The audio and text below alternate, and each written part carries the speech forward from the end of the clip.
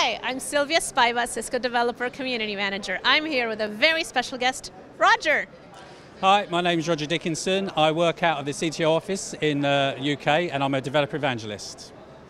Busy, busy team. You guys are always working. Tell us about your most recent weekends. Yeah, so our team covers all emerging technologies, so anything from AI, blockchain, virtual reality.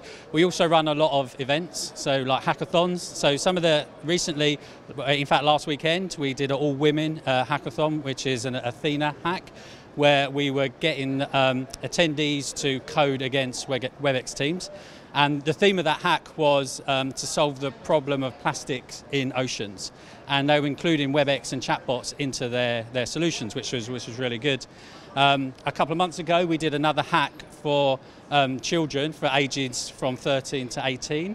And again, this was a chatbot based, but they were asked to build a cheeky chatbot, which was anything but helpful, for Evil Corp.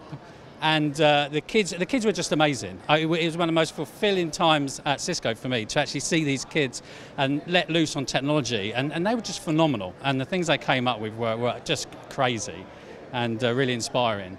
You know, it's a real treat to see you in person. I know that I see you in person sometimes, but most of what I see is you through your art. Yeah. And I'm starting to see some similarities between some of your characters, and I won't say which one just yet.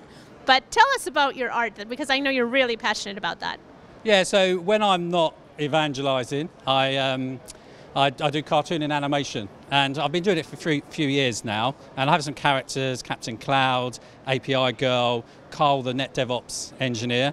And I try and use my art and my animation to engage with people in a different way, and that could be just through stickers. I've now got an animation series that we're doing, and in all of my presentations you will always get a cartoon of some description. I want to know more about that. What is it? Dr. Machine Learning, Artificial Intelligence, the guy with the glasses? Oh, okay, so the new character is Dr. VR. So one of my focuses for the last number of months is virtual reality.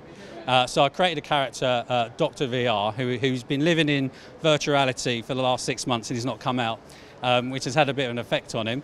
But yeah, virtual reality is a big topic, and I'm actually talking about it this afternoon. And virtual reality is one of those classic examples of where applications meet infrastructure, because virtual reality as an application needs very specific infrastructure requirements. You need a lot of processing power, so you need GPUs everywhere to deliver that content. You need smart, intelligent networks to actually push the content to the users wherever they are, whether they're in an office or in a remote location, wearing their head-mounted displays. So you need intelligent infrastructure to be able to do that, because one thing you can't in virtual reality afford is sensorial misalignment, which in other words is motion sickness, which is what you can get if your infrastructure isn't delivering. So if I move my head, the images in my head-mounted display have to move exactly at the same time, otherwise I'm going to start to feel ill. And that is not a good advert for virtual reality if people are feeling ill when they're using it. I've loved DevNet Create. This is my first DevNet Create.